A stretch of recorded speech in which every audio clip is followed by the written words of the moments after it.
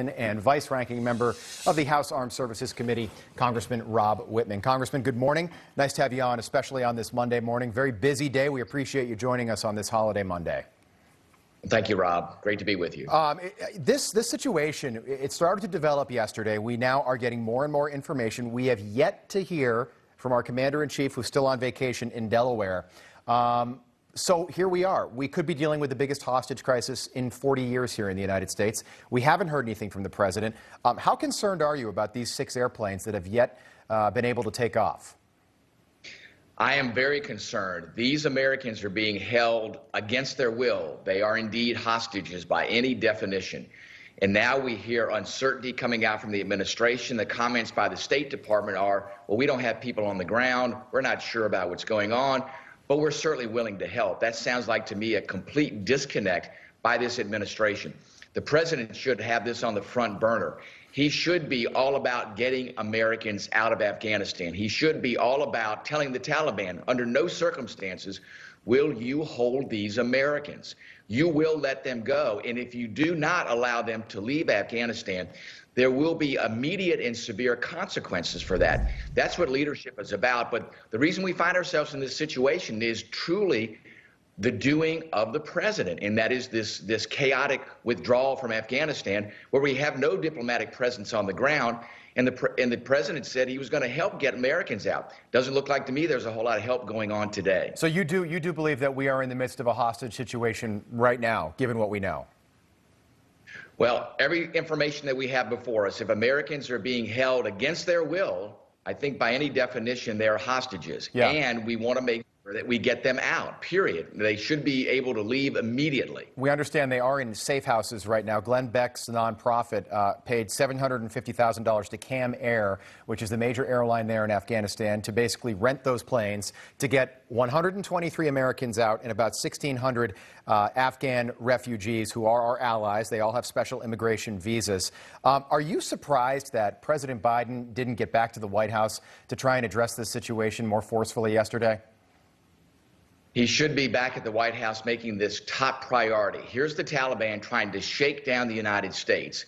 He should be unambivalent about this. He should go back and tell the Taliban, you will allow these Americans to fly back to the United States without delay. And if so, here are the consequences. I mean, I think this is demanding leadership. It's demanding keeping this situation from getting worse. Again, when people are held against their will from being able to leave that country, I think by any measure, you would say they're being held as hostages.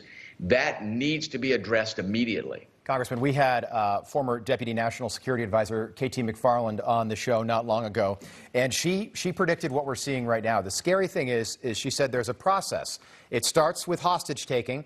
You'll then see kidnappings, and then ultimately you see assassinations. You see beheadings and things like that. If this isn't addressed, and I mean like today, is that where we're headed? I think it only gets worse. If the Taliban believes that they can get away with these sorts of situations, they will accelerate this. They will do everything they can to either embarrass America or to extract concessions from America. I believe the president needs to act immediately. Right. Because if he doesn't, as he has shown he hasn't taken strong action in Afghanistan, things are only going to get worse.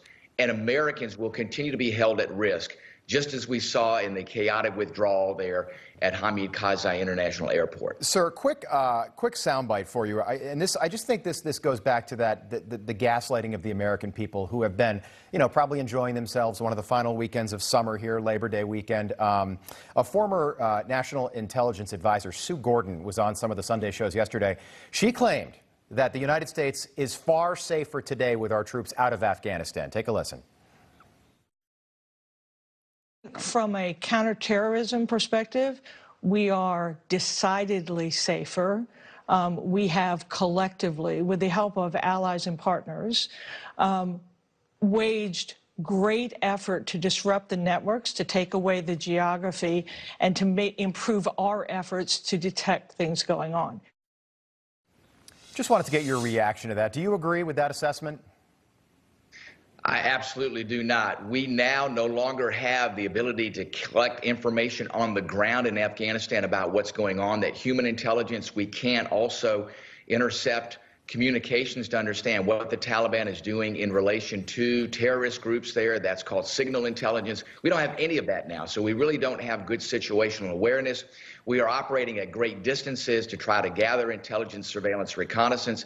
I would argue our place in South Asia today is weaker than it was prior to 9/11. Yeah, I agree. That's a great point. Congressman, great having you on. We appreciate it. We hope to have you back on soon. I'm hoping this situation doesn't develop. I'm hoping those planes are wheels up very soon to get our people back here to the United States. Thank you, sir. Thank you so much. We pray our American citizens get back home quickly. Absolutely. Absolutely. All right. I want to bring back in former U.S. Air Force General and U.S. military